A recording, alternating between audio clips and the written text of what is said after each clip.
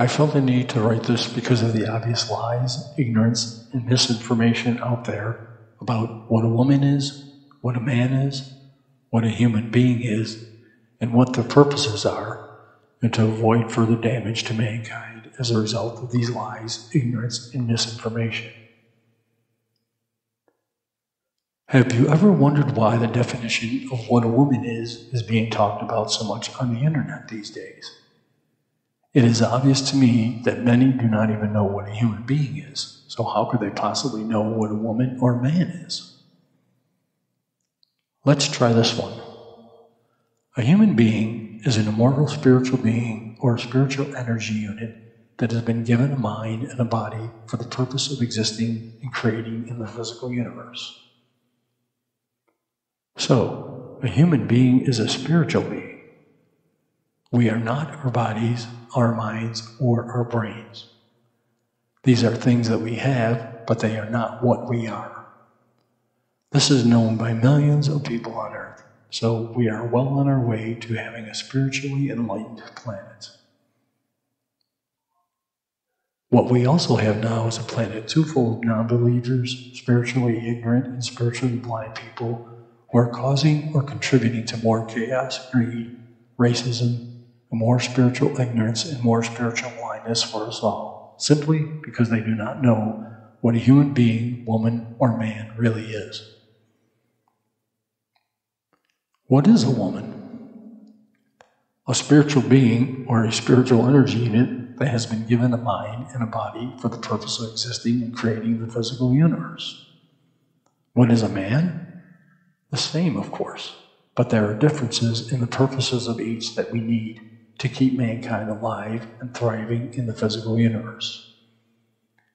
Male and female characteristics, personalities, and purposes are given to each spiritual being, or we choose them ourselves before we are born. Of course, being made in the image of God, the greatest creator of all, each one of us has the ability and power to create many things, including our personalities and purposes. We are all creators of our own universe. We are all creators in life, in the spirit world and here on Earth, in the physical world. History is full of stories of people creating incredible things. Creating will never stop. It was God's purpose, and it is also our purpose.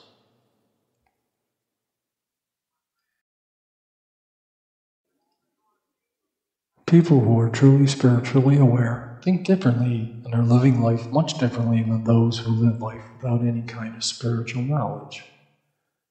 Many of these spiritually ignorant people hold high positions in life and have platforms that give them huge audiences and followers. So their ideas, beliefs, and non-spiritual viewpoint are all accepted as truth by many. It is easy to say something does not exist if one cannot see it. But the spirit world and spirits can be seen and have been seen by many, and who says seeing is our only way of perceiving what is there? Can you not feel yourself being a separate, living, thinking, and problem-solving entity that is not your body or brain? There are other ways to perceive souls besides using your eyes. Having an awareness of yourself, which is a spiritual being, can easily be done by closing your eyes and thinking. The thing that is doing the thinking is you, a spiritual being. The place where you do this thinking is your mind, which is located in the spiritual world, not your brain, a physical universe body part that is used by the spirit as a physical universe switchboard to control the body and keep it living. Non-spiritual people seem to believe there is only one lifetime for everyone. This can cause one to want to get as much as they can, as soon as they can, and no matter how, because you only have one life. This is greed, and it is dangerous because it causes crimes and other dysfunctional activities and beliefs that have been causing mankind all kinds of problems and pain. This can also cause people to feel apathetic or have a what's the use attitude. So a lifetime of greed or apathy are some of the results for people who believe the lies and misunderstandings about the spirit, life, and our purposes spread by the non-believers. The silence about the subject of what we really are is apparent all over the planet, especially in the world of politics and most media outlets. The fact that spiritual existence is ignored by so many of these people in high places make this planet a very chaotic, seemingly one-dimensional, hateful, and violent place to live. Note, spiritual beings do only have one life, but it lasts forever, and one can have many lifetimes on earth with many bodies. The spirit goes from being born or created as an energy unit or spiritual being in the spirit world. Then the spirit gets to have a baby body and live and grow in the physical universe. That body dies and the being goes back into the spirit universe until they decide to go back to earth, or they can decide to stay in the spiritual universe and build or find a heaven or hell for themselves. Either way, they can always come back to earth. They live forever, so they have time to do what they want. Remember, we were made in the image of God, the greatest creator ever, so we can create many things we never thought we could. Has mankind not been creating better things for the world since the beginning of time? Maybe this writing can help make the good things we all need and want to happen faster, even in Washington, D.C. What we need is the truth about what we are and what our abilities and purposes are. Correctly defining the words human being, woman, and man bring the truth into view. Making laws with the truth about these things in mind will surely make a difference.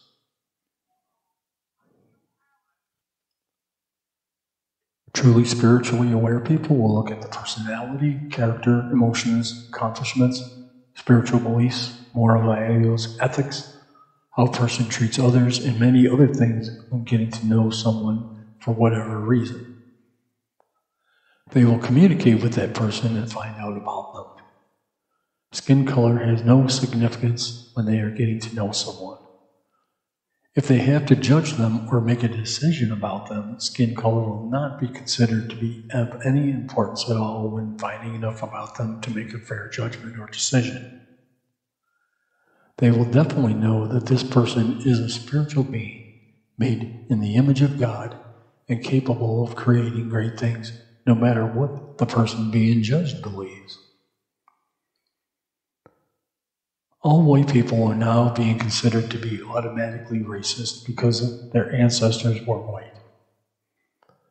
The real history of a person and their ancestors is much more complex than just their connections and genetics from one lifetime. There are spiritual genetics too, a much longer line of spiritual genes or spiritual blueprints than our physical universe genes. A spiritual being has a history that includes their time in the spirit world and many lifetimes in the physical universe.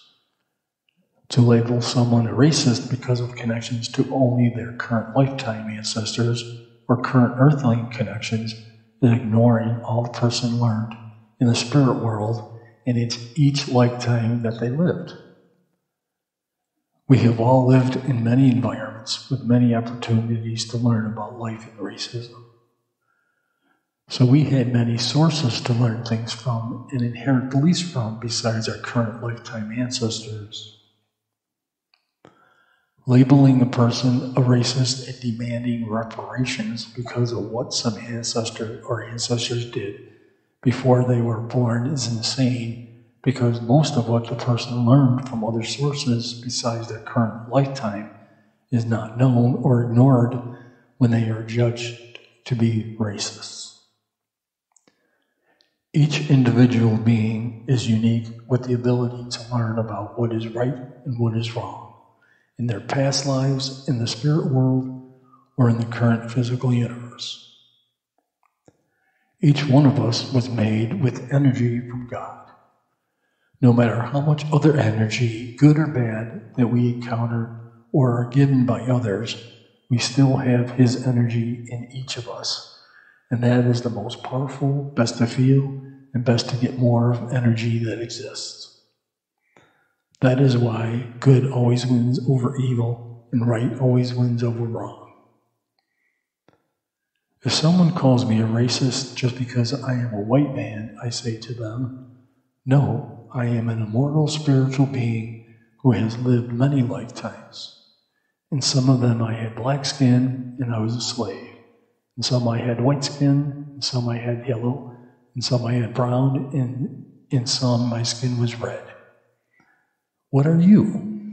What is a human being to you? Another thing to consider is the fact that there are other planets in the universe that can sustain life forms. Who said the only planet that spiritual beings can go to and live on is Earth? The physical universe is endless, so the chances of there being other human-like life forms for spiritual beings to live in the physical universe should not be dismissed. A non-spiritual mind, or a one lifetime and death forever mind, believes in limits that a spiritual person does not believe in.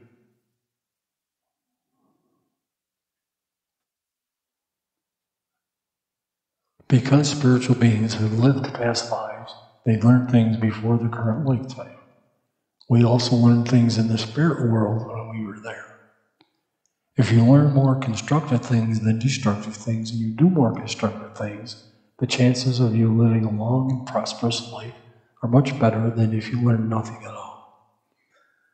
Knowing or feeling that racism is wrong or not even giving it a thought are possible. This is evident when we put small children of different races in a room together. They may be with the most racist family ever, but that does not mean they will be racist. Even if their family tree is full of slave owners and murderers, that does not mean they will be a racist. Why? Because we are spiritual beings and we existed elsewhere before we were born, and we learned things elsewhere that we could remember or feel that would be the truth. Skin color is not a reason to hate someone. Plus, before we were indoctrinated to hate, we were made with the love of God in us. We had the purest, most loving, and most understanding energy built into us way before any negative or racist energy was ever near us. This energy and love can get distorted and buried by hate and other negative energy flows in some of us, but it will win in the end. I could feel racism was wrong when I was very young. Eventually, I felt better when I thought about spiritual things like music, laughter, sports. Yes, sports can be spiritual. Spiritual beings invented them and play them. Art, beauty, and doing things that made me happy. While I lived with, went to school with, played sports with, and worked with people of several different races for over 50 years, I never once had a problem or made a problem with anyone about skin color. Maybe that was because we are all spiritual beings and my mind was on thousands of other things besides skin color. It just felt right to have fun, learn, and grow with all the people I could. When a racist joke or comment was made, I knew at a very young age that it was not right.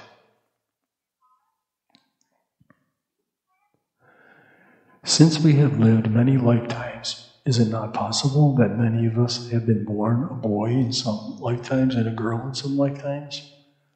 I am not going to go into all the reasons why one could want to be a certain sex, but spiritual beings are here to create things in life that promote life, and unless that purpose was somehow messed with, that is what they will do, no matter what gender they identify with. What is important to all spirits ready to come back to Earth is that there is a baby body, mother, home, food, clothing, and other things there to take care of them as human beings. Hopefully, we will have enough people that will keep making enough babies so the human race can keep living. For a young person to get a gun and kill classmates or anyone could very well be the result of misunderstood words, misinformation, lies, or a combination of all three. If misunderstood words are in any way a factor in these shootings, it is a pretty easy thing to fix. just routinely test the students to see if they know their words. This is done in early grades, but not so much in the later grades. Going through school and life, it is pretty easy for young students to accumulate misunderstood words. Even one misunderstood word can mess one's life up pretty badly. A confused mind filled with misunderstood words and lies can cause a downward spiral effect that is not easy to dig out from. School and life become hated things or things they want to destroy because they probably feel like a failure. Understanding all the words should be a big priority all through school, not just the early grades. The same goes for adults, especially those adults who somehow are elevated to important and high places in life or have platforms that many people follow. I wonder how many adult voters know what the words Democrat and Republican really mean. Students should be routinely tested to see if they know and can use all the words they are constantly having to learn, especially students with academic troubles or those who have been red flagged for their actions or their social media connections and rants. Plus, many students are never taught the truth about life, and it starts with what they are, immortal, spiritual beings. Adults in high places should also be word tested. I want to know what they think a human being, woman, and man are. Their beliefs about life, spiritual beings, and the spiritual universe should also be made known. I want to know if they believe in past and future lifetimes or in one lifetime only for themselves and the rest of us. How can someone lead human beings when they don't even know what one is? How can they lead men and women if they don't know what they are and what their true purposes are?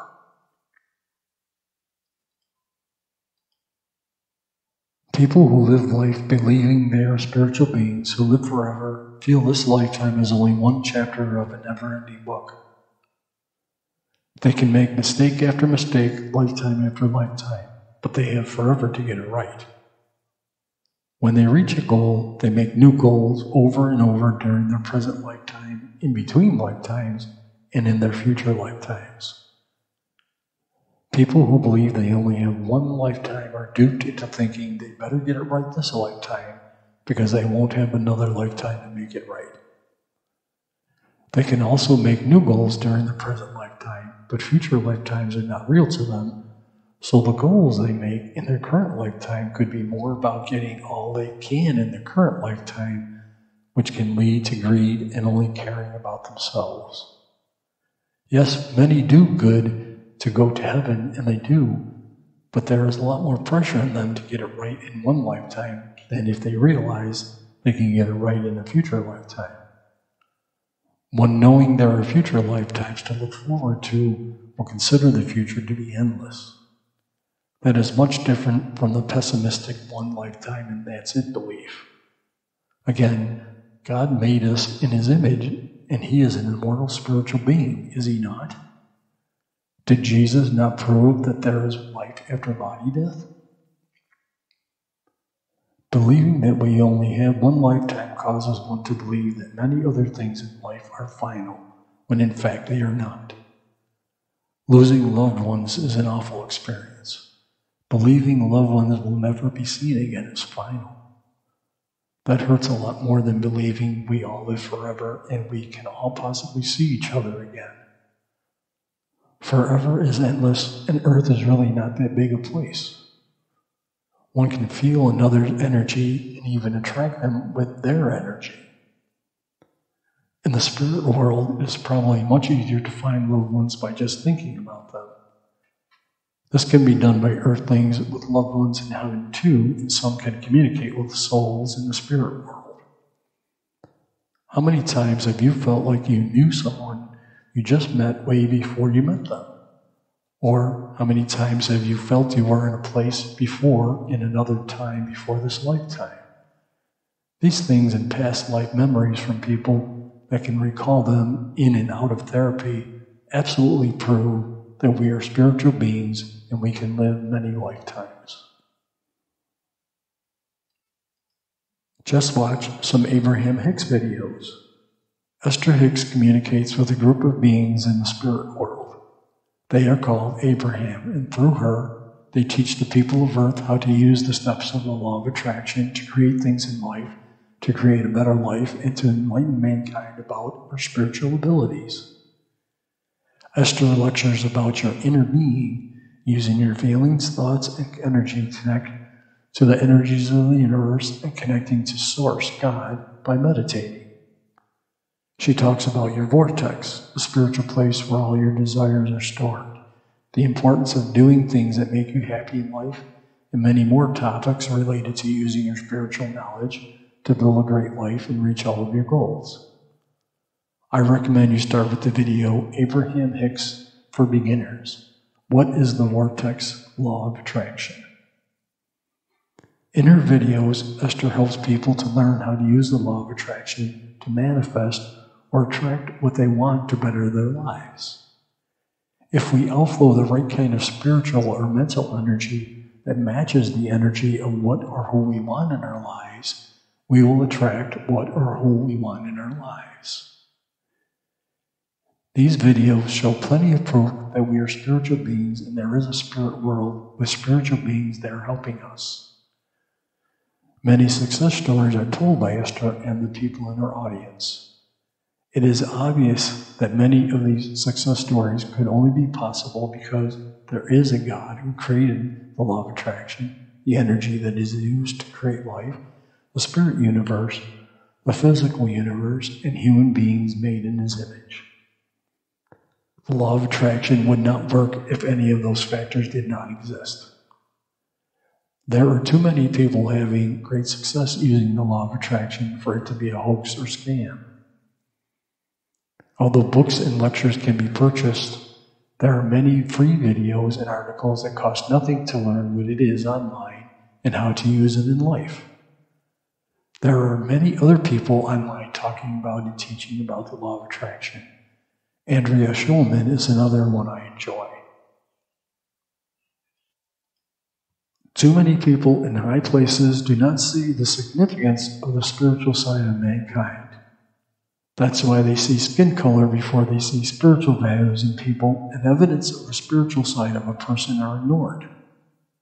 Some people see the relatively few criminals or racists of a race, and they label the whole race as being criminal and or racist. Looking at things deeply and using other perceptics is a more spiritual way of viewing things and forming beliefs and conclusions about people and things in life. Spiritually aware people are not limited to seeing only what is material, as some non-spiritual people are. What they feel is different. If one felt another being in the room, it would be believed and acknowledged by a spiritually aware person. The non-spiritual person would not believe it and make up something to make it seem logical to them, which is a lie. What would it be like with a lot more spiritually aware people in the right places on earth? Right now, our leaders are mostly non-believers, spiritually blind, or spiritually ignorant people in government, entertainment, and sports. I even question the beliefs of many of our religious leaders because most of them preach that if you don't believe as they do, you will suffer eternally. I find that hard to believe because we have forever to get everything else right, like reaching difficult goals. Why is their particular religion the only way to spiritually be free or survive after this lifetime? If you don't know by now, there is a big difference between a person that can take a truly spiritual viewpoint and all others. Currently, people with true spiritual viewpoints are speaking up and getting involved. So a wave of spiritual enlightenment has been started and is growing very quickly.